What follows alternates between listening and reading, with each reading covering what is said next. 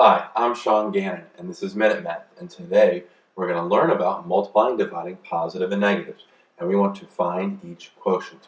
So, if I was given this quotient, negative 24 divided by 12, okay, and I wanted to find that quotient, well, we try to think how many times does 12 go into 24, and if you're quick, it's 2, and our answer is negative 2. But how can we see that? What's really going on? Well, 24 can be broken down to be 2 times 12. So we have a negative 2 on the outside times 12 all over 12.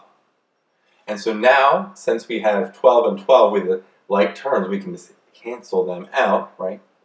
12 goes into 12 perfectly, right? It's the same numbers there. And we're left with just negative 2 in the numerator, and that is our final answer. So again, let's recap. We start with negative 24 over 12. Negative 24 can be one of the possible ways it can be written out or multiplied out is by negative 2 times 12. Okay.